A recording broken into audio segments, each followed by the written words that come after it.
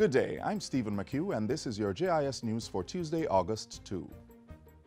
National Security Minister Robert Montego has approved an interim plan of action to be implemented at the Firearm Licensing Authority, FLA. This follows the resignation of the board in light of alleged improprieties at the authority. The actions were outlined by Information Minister Senator Ruel Reid at a Jamaica House press briefing Wednesday. The Firearm Licensing Authority should not issue any approval for gun licenses or permits for the next 7 working days. 2. The Chief Executive Officer, Mr. Shane Darling, over the same period of 7 working days, will provide an update of the process of the Ministry of National Security Assessment Report on the Firearm Licensing Authority 2017 Allen Report and the status of the implementation of the recommendations to the Minister. Minister Reid says the authority's CEO and staff are to give full support to the Justice Seymour Panton Review Panel to ensure full transparency and the integrity of the FLA. Following this, Cabinet will be briefed on the situation. The Tourism Enhancement Fund will be spending $1.2 billion over the next 4 years in Montego Bay to give the resort town a facelift.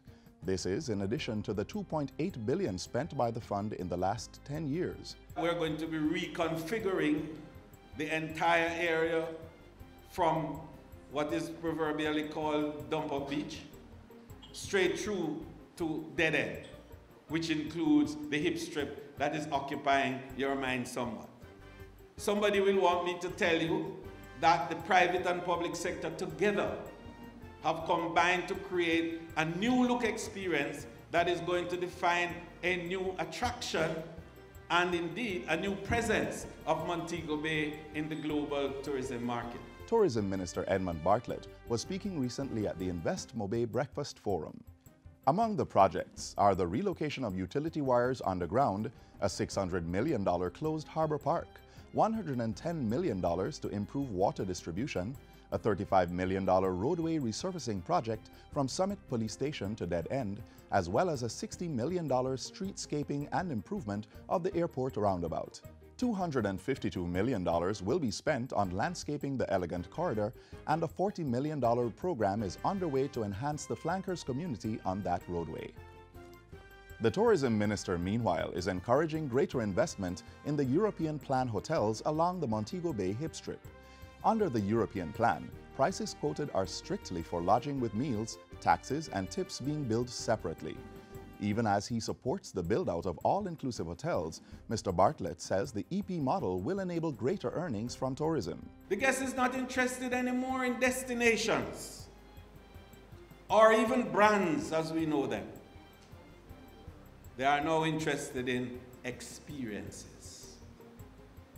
And so to make Montego Bay pristine and come to mind, we have to build out experiences. Part of that build-out, Minister Bartlett says, is greater investment in food tourism, which has some 88% of the world traveling for food. Permanent secretaries and heads of agencies across government are now up to speed with their role in the implementation of the recently passed Zones of Special Operations Bill. Prime Minister Andrew Holness on Monday updated government on the social intervention aspect of the bill. The act provides for special security measures in high-crime areas while simultaneously ensuring social intervention. Stressing the importance of national security, Mr. Holness told the meeting that once a zone is declared, government agencies must make the needs of the zone their priority. Social intervention committees will be established within 5 days of the zone being declared and will be under the joint command of the Jamaica Constabulary and the Defense Forces. And finally, Prime Minister Andrew Holness is calling on Jamaicans to use emancipation as a foundation to advance their freedom, particularly from criminals. We certainly cannot afford to betray history by any retreat or surrender. We cannot cede 1 inch of emancipated Jamaica to any force that would impinge on our freedom. We owe it to those who fought tirelessly and defiantly for our emancipation to ensure that no Jamaican today has their freedom trampled by criminal forces. The Prime Minister was addressing the nation on Tuesday in his Emancipation Day message. Leader of the opposition, Dr. Peter Phillips, made a similar call for citizens to live in dignity, work in harmony, and to secure a better economic future.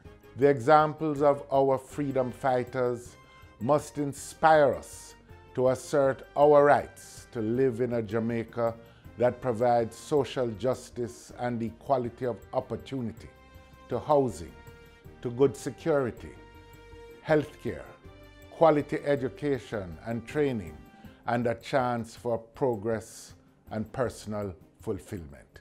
And that's it for JIS News Today. I'm Stephen McHugh. Thanks for watching.